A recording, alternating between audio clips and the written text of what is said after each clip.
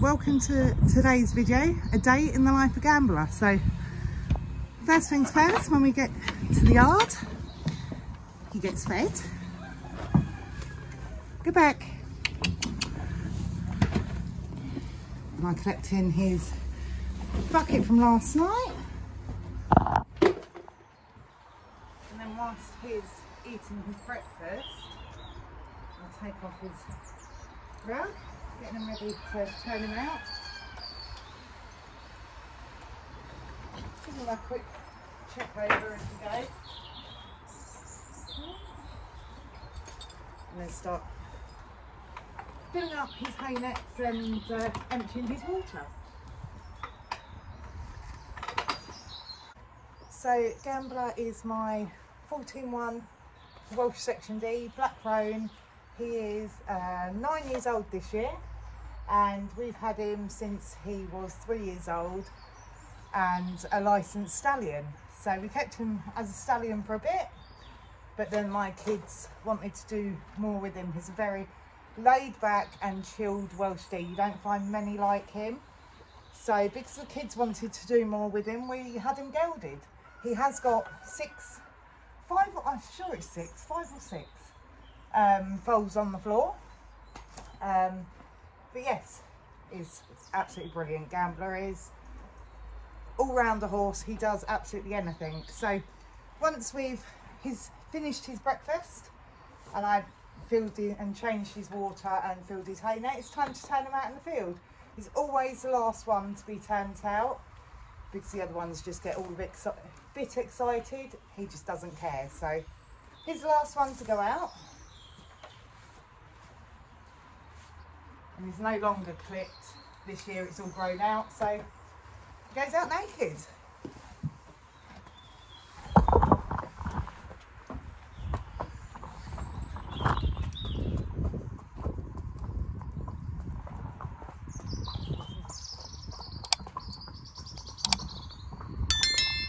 Not fussed, are you, baby?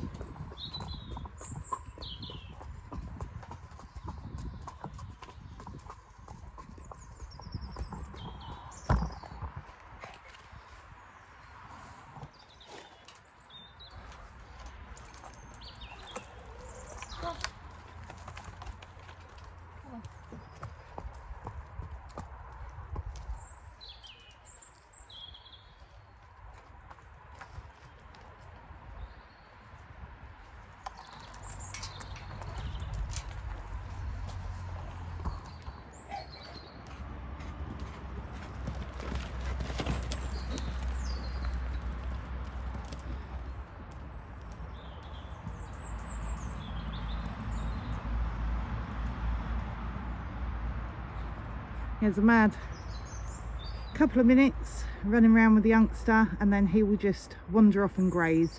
He's very much a food orientated horse, hence why he's such a good doer and is on the overweight side. Won't be long before they're out of this field. There is not enough grass to sustain them now, so they're only out for a couple of hours before I bring them back in again.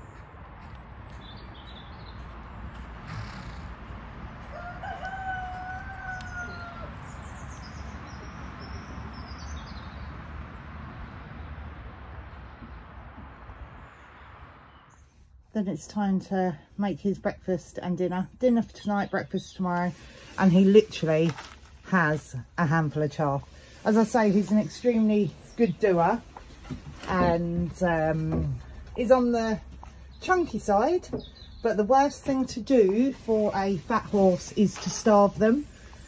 So he literally gets a handful of chaff in each one, and then about a handful of cool mix, just so he's had something to eat, to fill his belly a little bit. And I also don't like not feeding a horse anything when the other's being fed. So that is it. That is all he gets for dinner and breakfast. So then once he's turned out in the field, it's time to muck him out.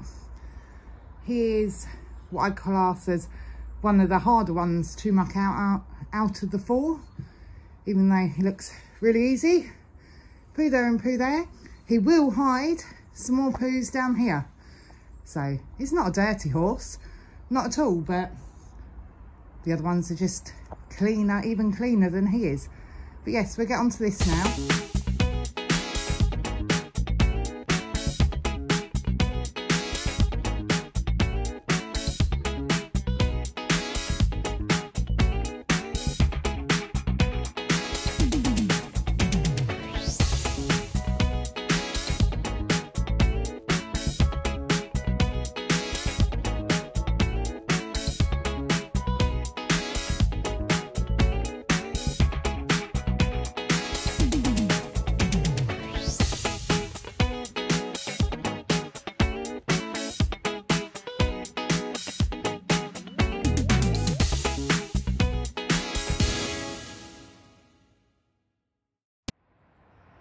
So once they're all mucked out and quietly grazing in fields, I like to do some odd jobs around the yard. I've got my own yard, so there is always 1,000,001 jobs that need doing. So to give them a little bit more time out in the field, I always do something. So I'm currently working on their summer field, raking up leaves. What great fun. So yeah, I'm going to do that before we bring them in. Then it's time to bring them all in, and what I do, I'll do this gate. What I do is give them all a quick check over as they come in to make sure no one's bleeding. Yeah, I give them all a quick check over as they come in to make sure no one's bleeding or lame, but then they all go straight into their stables. This is just due to the fact that they're all eager to come in. They're all pushing on the gate. Once you brought the first one in, they're all following on behind, so they come straight into their stables. And then I will go round everyone separately, give them a good check over, pick out their feet and change any rugs that need changing. Feed.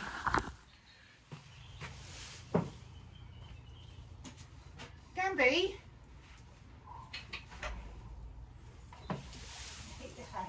Here.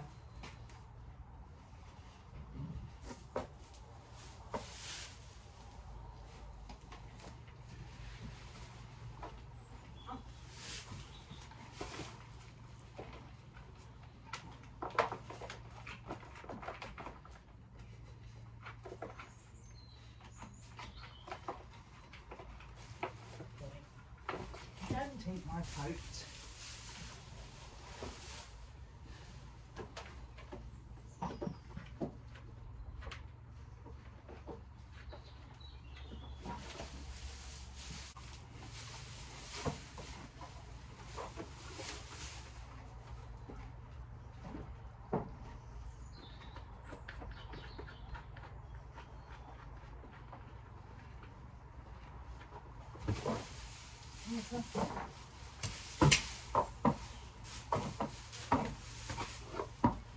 Listen.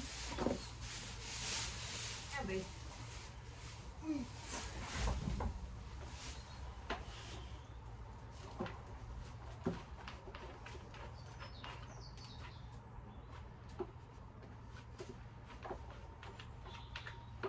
Boy. Aren't you? You're a good boy. It's not food. No. So yes, once he's checked over and knocked out, he gets to relax in his stable for an hour or two whilst I run home. And what on earth is going on here? Yeah, I run home and I grab lunch and get some bits done at home, and then I'll be back down again this afternoon. It's a couple of hours later now, back at the yard, so we're just going to give him a little bit of a tidy up, a bit of a makeover. So I just want to give his tail a quick wash. He's got a really thick, coarse mane and tail, and in the winter it gets hard to get a brush through through the tail because of the mud, so I just want to wash some of that off so we can plait it and make it a bit easier to groom him. So yeah, we do that. There. So it's just this end bit, so that's all I want to wash today, not even up to his tailbone so he doesn't get cold. Right, stand. Gamby. Get it. Just wet.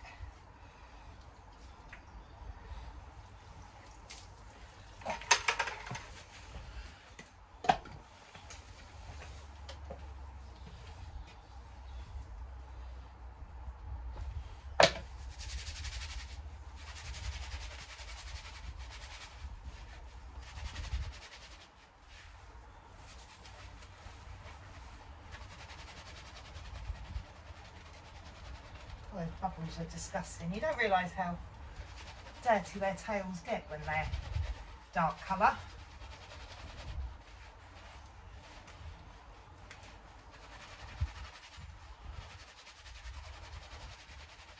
Good boy.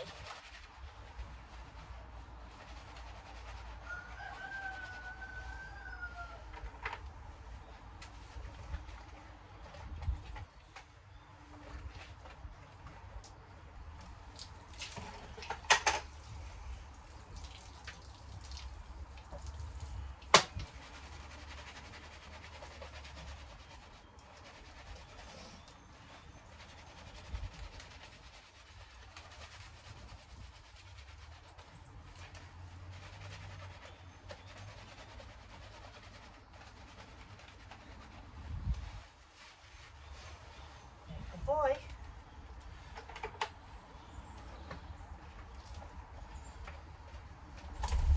Yeah.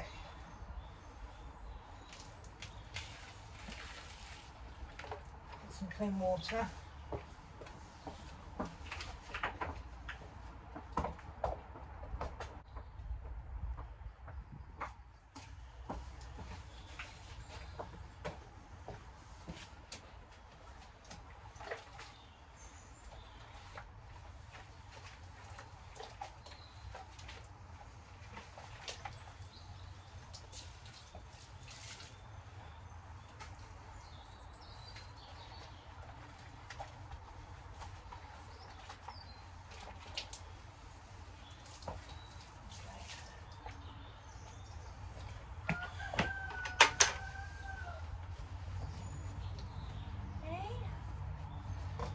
Boy.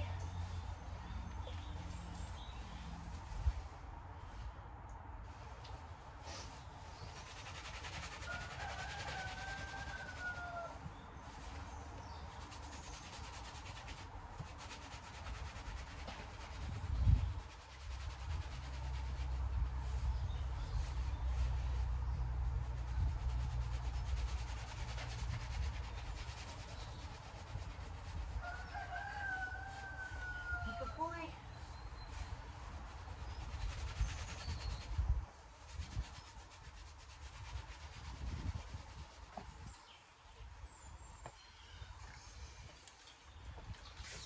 Tail in it. Hopefully we'll brush through easier now. Where's the brush?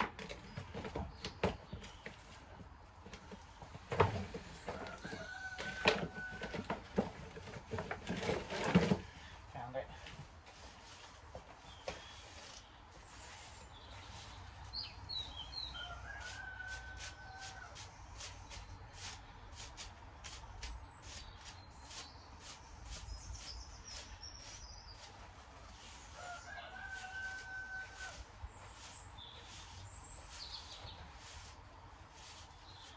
Better.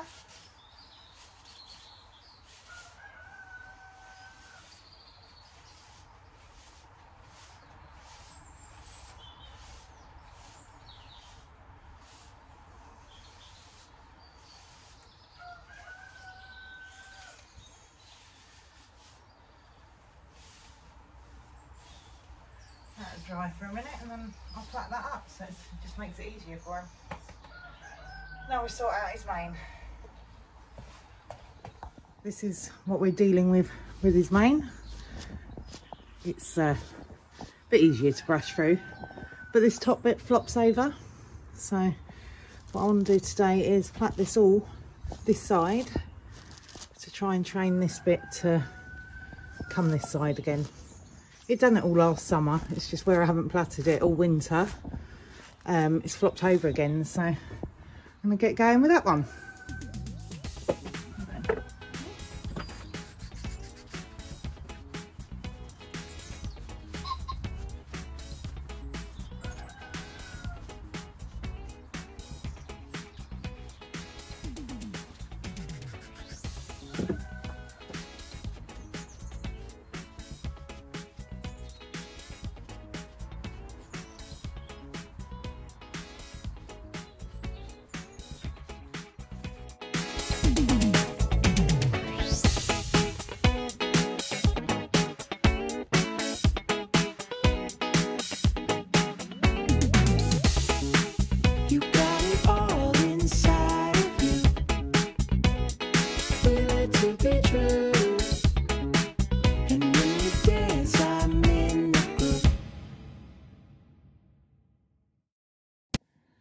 That's all done. He's in a desperate need of pulling. It's so long.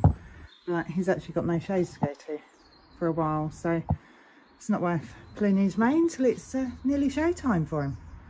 So yeah, so I'm just going to plait his tail now and then we'll brush him.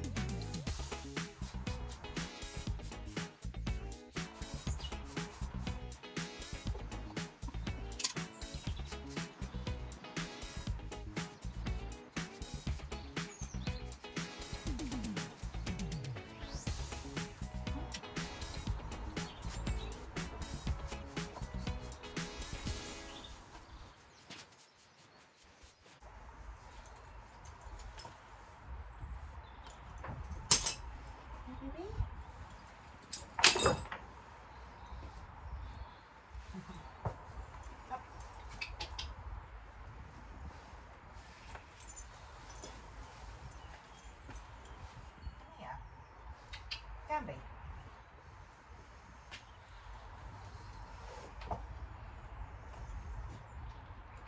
Good boy.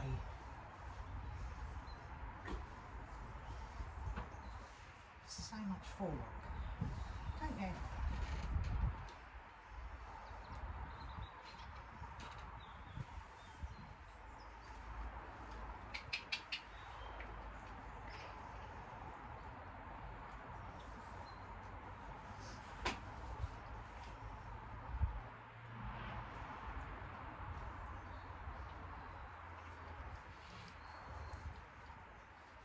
Good boy.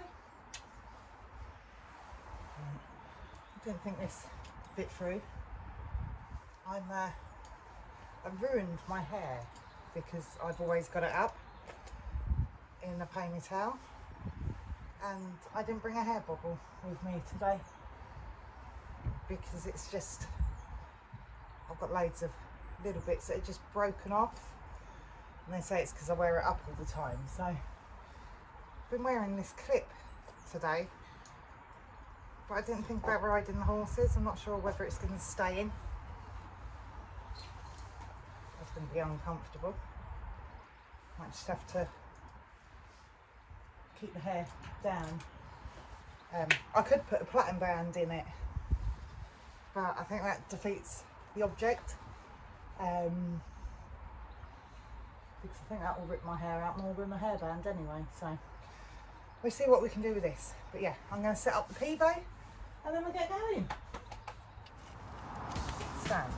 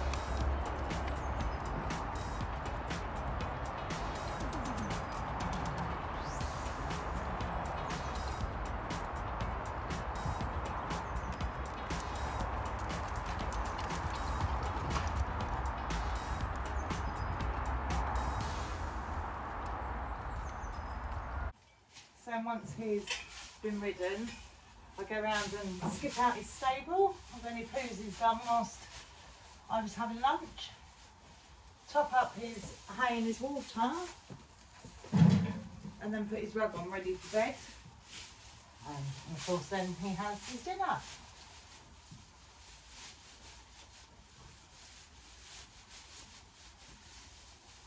Gambler's not the easiest horse to ride, because he is technically Lewis's horse, and Lewis is 13 years old, so he lets him drift out a lot in school and drop a shoulder and lets Gambler get away with a lot. So Lewis doesn't want to take ridden competitively, they just enjoy hacking out really. So I just try to keep Gambler, get Gambler fit for the in-hand shows that they do come summer, so he doesn't need to be schooled to a high level or anything like that. He just needs to be safe for Lewis. As I say, Lewis is 13 years old. The horse is the same, absolute saint of a horse he is, and looks after Lewis well, so that's all that matters. So yeah, I'm just going to top up his water and hay net, and then we'll get mugged up and finish off for the night.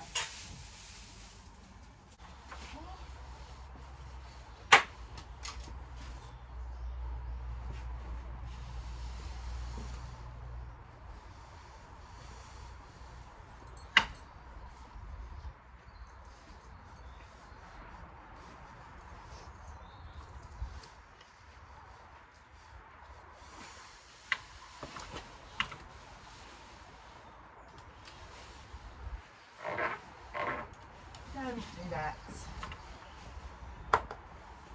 So that's it for this video. That's the day in the life of Gambler. I'm literally just going to put him to bed now and give them their dinners.